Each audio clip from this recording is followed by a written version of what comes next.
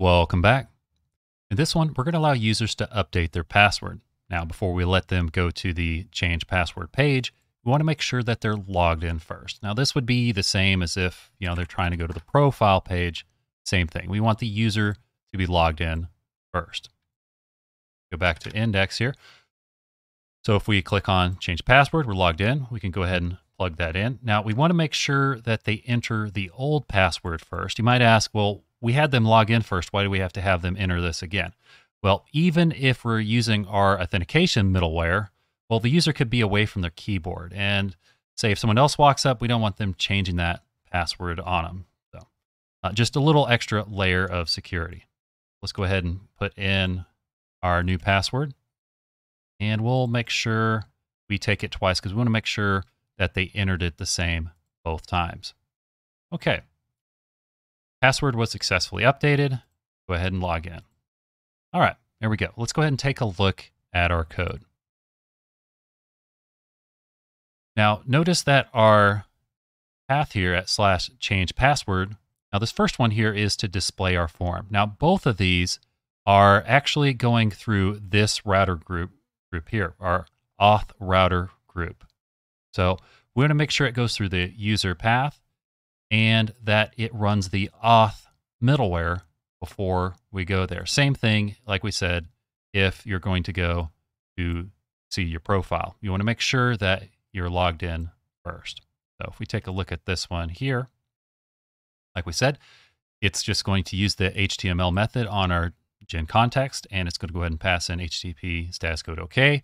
We're going to say, we're going to use our parsed change password.html file, and we're not passing anything in. If we look at that, just like we just saw in the browser here, we can pass in some messages. We're taking the old password, we're taking the new password, and we're re-entering the new password to make sure it is the same, that these two are the same. Back to main.go. And, oh, I forgot, when we hit the submit button, well, the action it's going to take is take us to the path at /user/change password. But this one's going to be a post method. So if we take a look, let's go back up to the top. So to display our form, a get method at user/change password is going to use our change password get handler. But if it comes in as a post at /user/change password, well, then it's going to be the change password post handler. Let's take a look at that one. Okay, so we're going to go ahead and create our variable u, which is of type user, which just says all of our variables about our user. And then we're going to go ahead and retrieve, we're using Gorilla Session. So we're going to go ahead and grab our session so we know if this person is not logged in, well, they're not going to get this far because that middleware, the auth middleware, would run first. Let's take a look at that. So it's going to make sure that user is logged in. And if not, well, we're going to go ahead and send them back to that login page. And the C abort is just saying, hey, we're not going to run any other middleware in that middleware chain. So in case you had more middleware. And C.next just says, hey, we're done with this middleware. Go and go to the next middleware in the chain. So, anyway, we're going to go ahead and grab our value user ID. And yes, since it's interface, we're going to go ahead and change it to a string so we can save it because ID here, or the user field here, the ID, as you can see, is of type string. So we got to make sure we have this here. Then we're going to go ahead and get the user ID get user by ID. And this one's just simply creating our select statement. Hey, select all from users where ID is equal to whatever we pass in. db.query row, because we're expecting just one row. It's going to take this statement that we just created up here, and we're passing in this user ID to select that row. Then we're going to go ahead and scan everything out. And each one of these scans is going to fill each one of these parts here is going to fill one of those fields in our user data type. And of course, if we run an error, we're going to go ahead and pass that error back.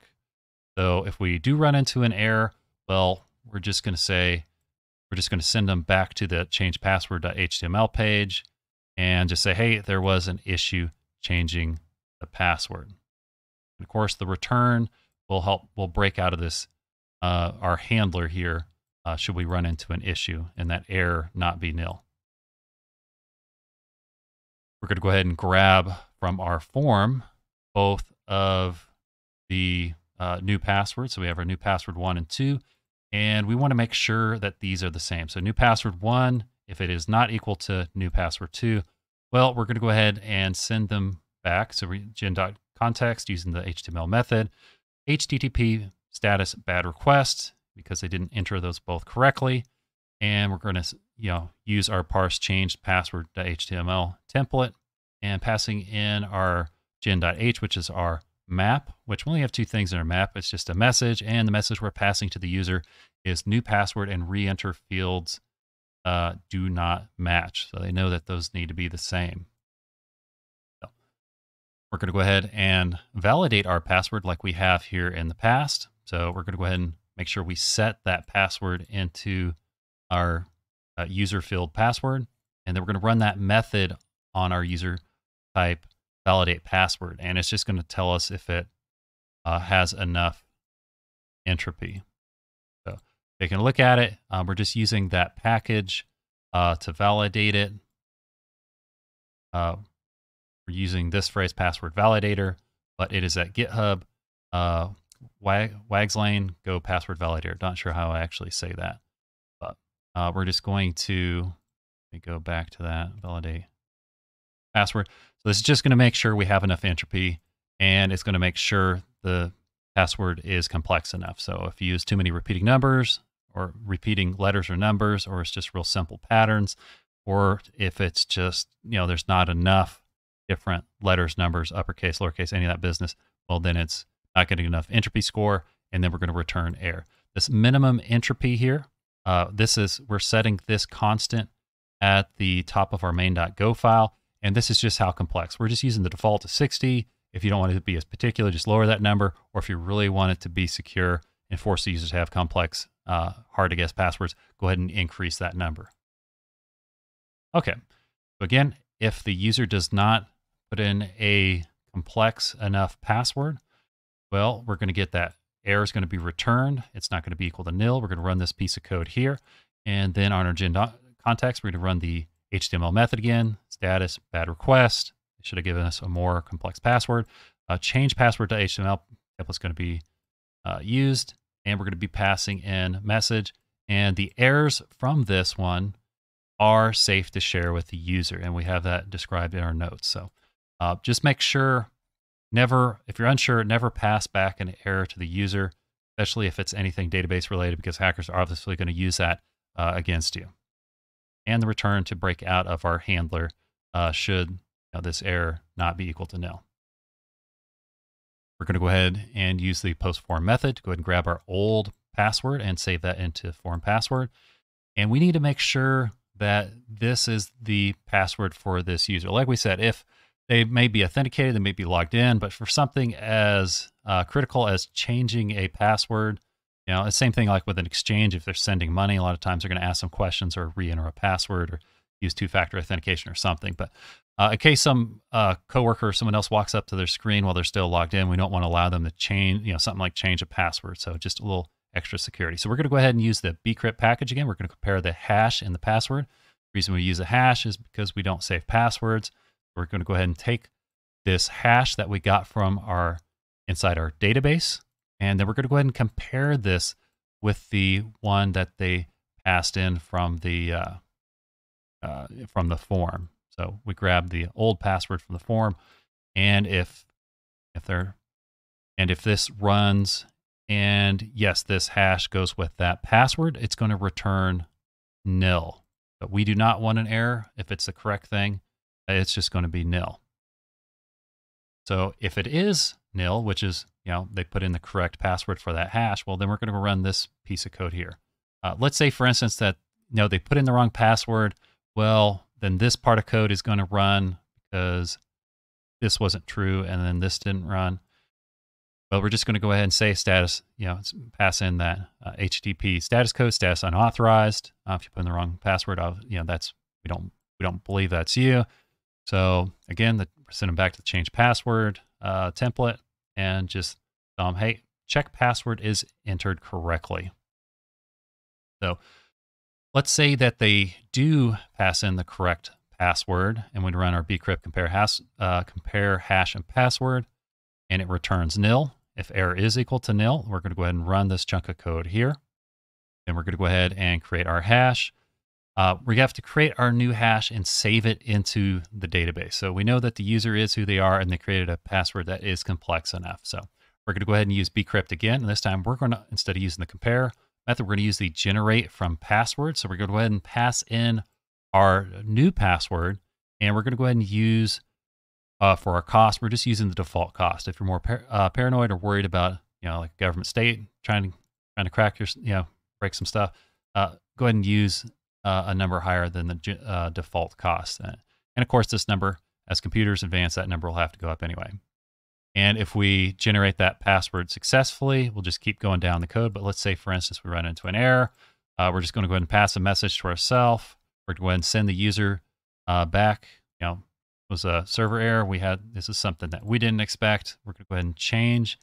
We're going to go ahead and use the change password template again. And again, passing in a message, there was an issue changing the password. So this is just in case we have an issue generating our password. And we're going to go ahead and change that hash into a string from a slice of byte. That way we can save it into our user data type, our variable u of type user. And then we're going to use the method update password hash. And this is just going to go ahead and update it in the database. So update users, which is our table, set, and our field is our column is password hash. And we're going to pass in a hash, and we're going to go ahead and pass in an ID. If we run into an error preparing that statement, we're going to go ahead and return this error. And then, of course, if we have that error here, we're going to send that user back to change password. But let's go back to update function there. And we defer the statement close. Go ahead and execute our statement. Should we run into an error executing our statement, we're going to go ahead and return that error. All right. So let's say this runs as we hope it does, and we do not run into an error. So this doesn't have to run. And if we do run into an error, we do need a return. Sorry about that. So if we run into an error, that return is going to go ahead and break us out of our change password post handler. It's going to go ahead and break us out of there. But if everything runs fine, well, we want to go ahead and use off our gen context the HTML method. We're going to pass in HTTP status code OK. We're going to go ahead and send them to the login page, and the message that we're going to be passing them inside of our gen H, our map, is password successfully updated. Please log in. So anyway, fairly straightforward. A lot of the same stuff that we had from the previous ones. Just wanted to go over the code in case anyone was curious. But anyway, big thanks. Been seeing an uptick in the channel, so greatly appreciate the help, guys. So thank you. And just please keep sharing. So if you like the content, please like, share, subscribe, and click the notification bell. Hope you enjoyed it. Hope you have a great day, and I'll see you in the next one.